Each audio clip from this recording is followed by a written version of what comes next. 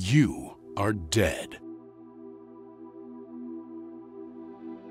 You weren't sure what the next step was, but you open your eyes, and there you are again. Alive? No. But not truly dead either.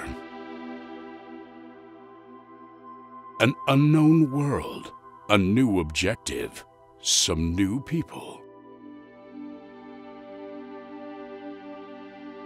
De-Exit explores the plane of memory, a world where those who strive for good in life come to live as long as they are remembered.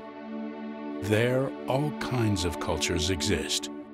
Death is no longer seen as an end, but as a conversation and a new step on our path.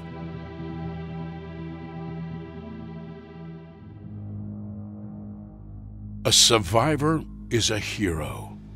This world that was meant to be your safe haven to rest and think is clearly not what you expected. It is being corrupted, torn apart from the inside, and the inhabitants of the plane of memory have lost all hope. Only you are brave enough to help, to bring back the light that will get rid of the corruption. But to do so, you will not need to fight. Surviving and reaching your objectives is hard enough.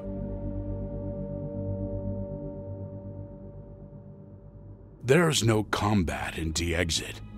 It's about sneaking from corrupted enemies, solving intricate puzzles, finding the best path to take among the rubble of this broken world. Fleeing from great beasts, and in the end, saving the world.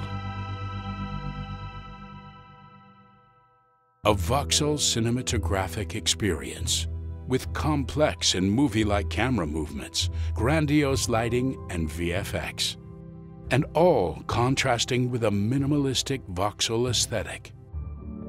This idea of contrast is central in the game and makes it truly stand out.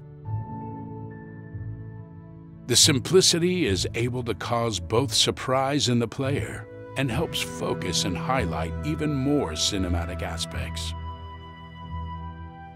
Epic but intimate. Talking about contrast, the main story is of great proportions, an adventure about saving a world at the brink of destruction, with great powers and even greater foes. But in its core, De-Exit is about the people. Not so much about death itself, but about how we perceive it one way or another. The sadness and grief it brings, but also the acceptance some have towards it. It's about helping others and accepting help, about a world that lost not only themselves, but friends they made, and how you spark in the dark to bring back this joy to them. De-Exit is, in the end, another perspective on death and heroism, where death is a step on our path, one of survival in the face of illness, another viable form of heroism.